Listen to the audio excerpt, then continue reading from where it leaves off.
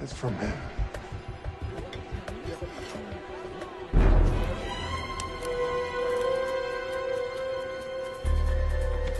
Save that letter.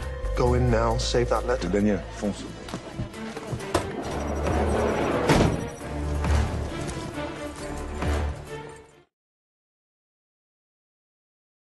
Yep, it's on.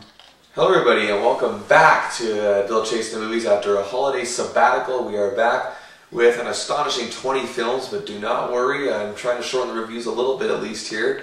So let's get right down to it as we wrap up the final films of 2010. And first up is The Tourist, and it stars Johnny Depp and Angelina Jolie in what is definitely a Hollywood heavyweight combo, and that's understating it. Both had hits this year, Depp with his memorable turn as the Mad Hatter in Alice in Wonderland, and Jolie, of course, in the fun action caper Salt. Now, this film is, of course, decent enough for what it was, but at first anyway, but in the last hour, it turned into an utterly preposterous hash of cliche scenes that have nothing of substance to them at all, and nor nothing enjoyable in terms of the plot twist, except to make the audience go, "Wow, what a twist!" without the wow.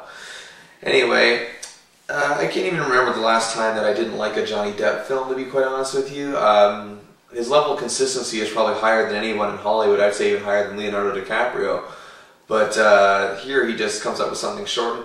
And this is the film where I really can't blame the filmmakers for taking, yeah, sure, it's a big paycheck, but it looked good on paper from what I've read anyway. And to me, it could have been something else. And they probably thought, this is one of those films that easily could have turned out better, but didn't. And I really don't think you can fault either Depp or Jolie here. They do have pretty good chemistry.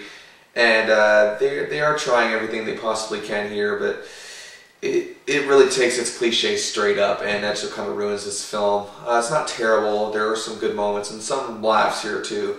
There's also some good supporting work from the likes of Paul Bettany and Steven Berkoff.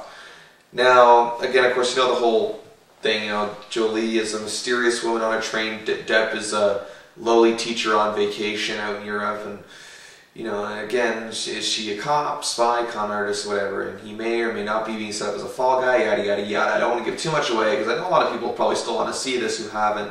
With the 2 stars like this, of course, I wouldn't be surprised. But surprisingly, due to the fact that these two are consistent successes at the box office, this film hasn't been a master success at the box office thus far. But I guess maybe people are just seeing through it. So I give The Tourist 2 stars out of 5.